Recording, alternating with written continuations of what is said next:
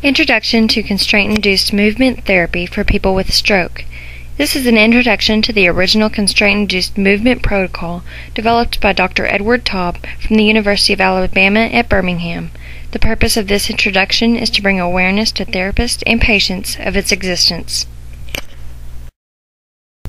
Stroke, also known as cerebral vascular accident, is defined as the sudden death of some brain cells due to the lack of oxygen when the blood flow to the brain is impaired by blockage or rupture of an artery to the brain. Approximately 700,000 people survive a stroke every year, causing most to experience some form of debilitation. A common symptom of stroke is chronic hemiparesis, or the loss of voluntary movement or sensation on the opposite side of the body, causing a lack of control in those extremities of that side. Long-term treatment and therapy varies depending on the variety and severity of symptoms experienced. However, constraint-induced therapy is an innovative and highly researched method of therapy that facilitates stroke survivors to use their affected upper extremity.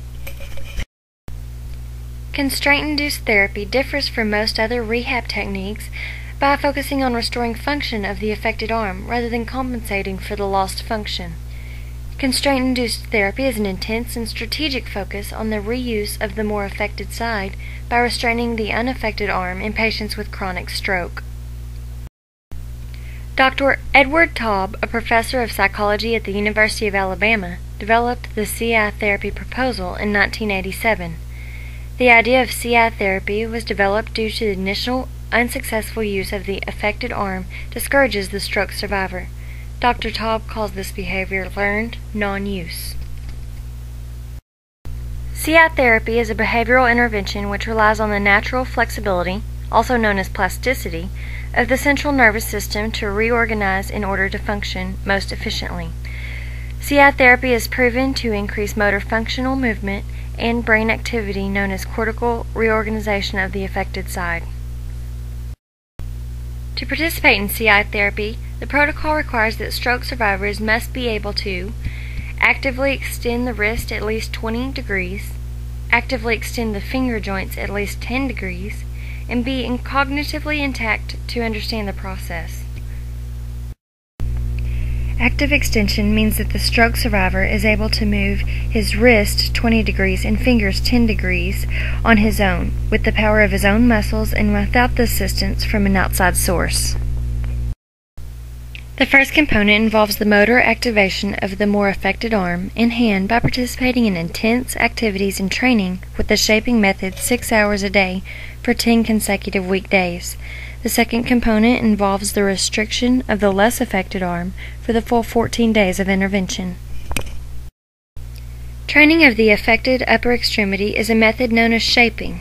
Shaping is the use of rewards, which are enthusiastic approval for mastery rather than punishment or blame for failure.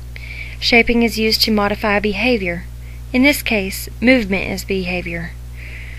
The stroke survivor is approached with tasks to complete, using the affected arm and hand, which eventually increase in difficulty.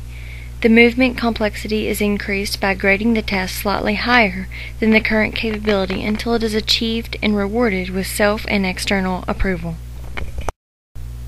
Strengths of CI therapy account for improvements in all activities of daily living and unplanned functions performed and recorded in a motor activity log.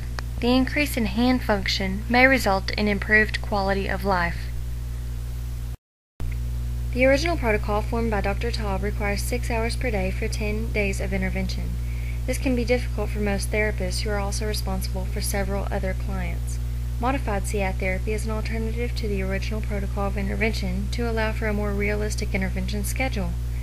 One study showed significant improvements in the affected arm after practicing CI therapy for 3 hours per day for 20 days. Although the same amount of time of 60 hours was required, the intervention was distributed over twice the number of days, resulting in less effectiveness than the original protocol. The original requirements of active extension of the wrist 20 degrees and finger joints 10 degrees are not typical for many patients who experience moderate to severe chronic hemiparesis. However, beneficial outcomes have been observed in studies which applied modified CI therapy to participants with much less active extension than the original criteria required. A study by Taub and Morris noted large improvements in 15 out of 16 patients who had minimum function to lift a wash rag off a tabletop using any type of prehension and release available. However, this study noted a significant limitation of motor ability was still evident after CI therapy. Another negative aspect of CI therapy that may be difficult to overcome by simply modifying the original protocol is the financial expense. At the present time, medical insurance does not compensate the client who receives CI therapy.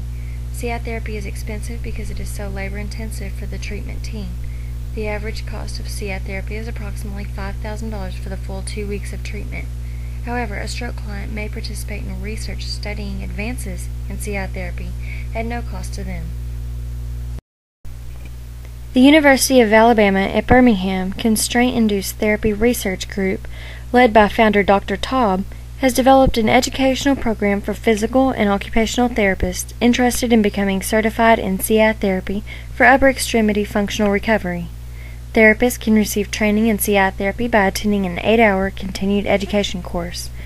Upon completion of a CI therapy course, a registered occupational therapist will be able to master several CI objectives.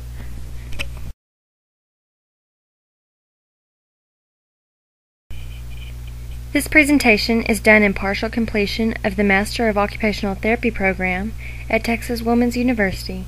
Committee Chair is Dr. Avon, Committee Member Dr. Brown.